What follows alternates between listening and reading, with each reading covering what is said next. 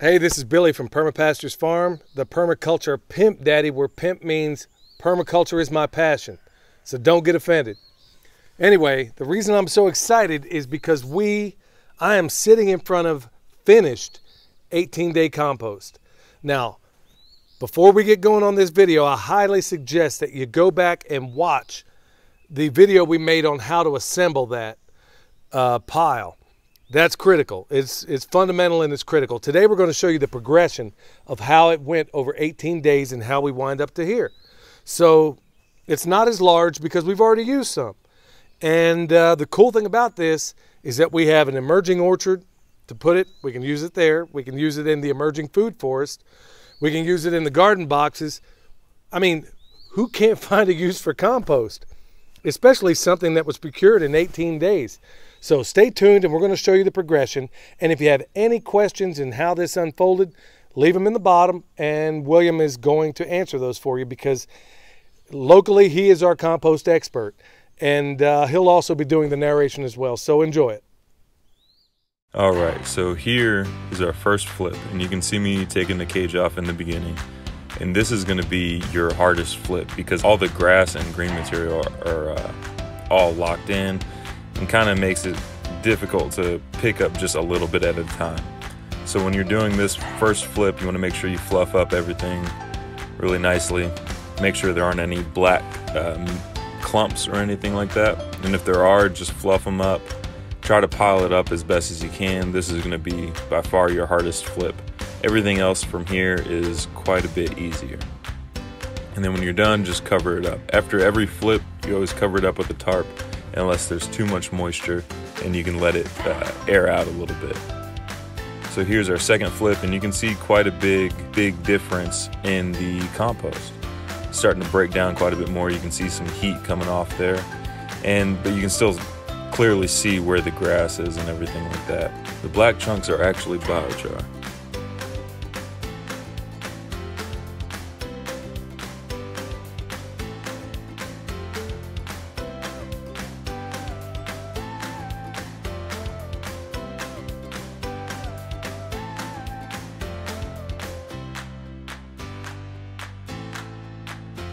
So in between the second and third flip, I think is where the biggest change occurs.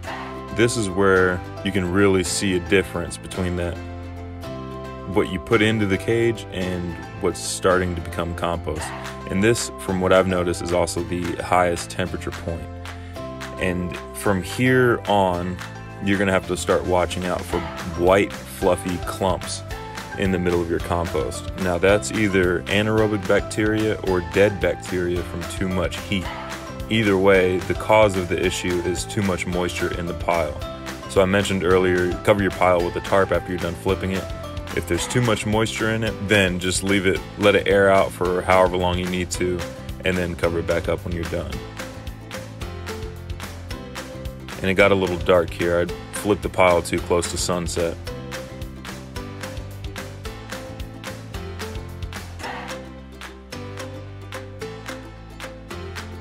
And it definitely helps out when you have somebody helping you flip the compost pile.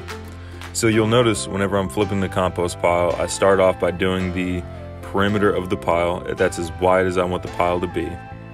I'll start off by laying that in and then filling in the center. And then once the center gets higher than the edges, I'll stab my pitchfork in there just like that and just pry it out, pry the edges out. And you want steep sides so that way most of the heat escapes from the top of the pile. So the heat is traveling through the entire height of the pile and escaping from the top. If it's short and flat, then most of your heat is just going to go out into the air and it's not actually going to travel through your pile very often. Or it's not going to travel through your pile very well. It's just going to escape into the air.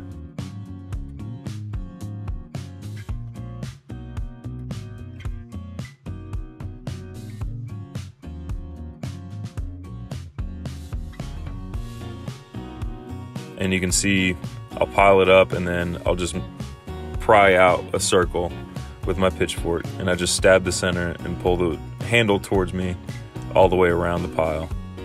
And then at the end of your flip, you want to take that hard rake that you'll see at the end of every flip. You'll take that hard rake and smash in where the pile meets the ground all the way around the perimeter on the ground.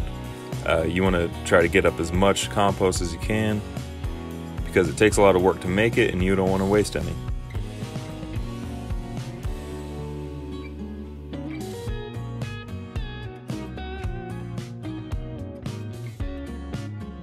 So here we are with the hard rake. And then cover it up.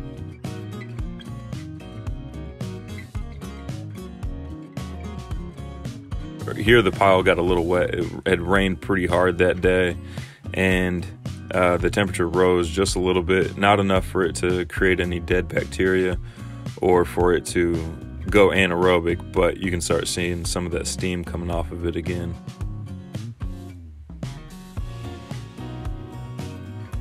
But overall, doing 18-day compost is pretty forgiving. If you make any mistakes, or if you add too much carbon, or you don't have enough nitrogen, or if it gets too hot, or you didn't have enough water, or you added too much water, it's okay, it'll still turn into compost. It'll just take a little bit longer, which is still fine. It's still compost that's better than anything you can buy in the store.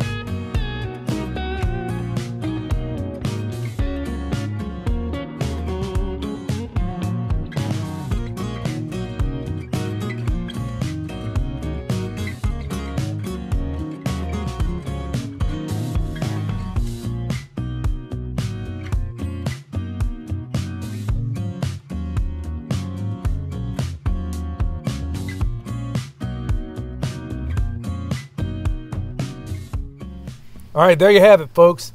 Nothing to it. 18 days later, and this is what you get. Now, we have no shortage of places, clearly, if you've watched any of our previous videos, on where we can use this stuff.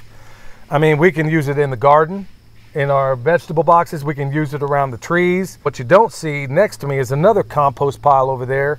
And of course, if you're staying on track with what we're doing with those meat birds down there, you'll notice that we have a cubic yard of compost coming out of there every single week, starting a couple of weeks from now. So make sure you stay on top of it, folks. Give it a shot. If you need any tips, just ask down below, and William will be more than happy to answer your questions. So with that said, this is Billy, the Permaculture Pimp Daddy from Perma Pastures Farm, and we'll see you next time.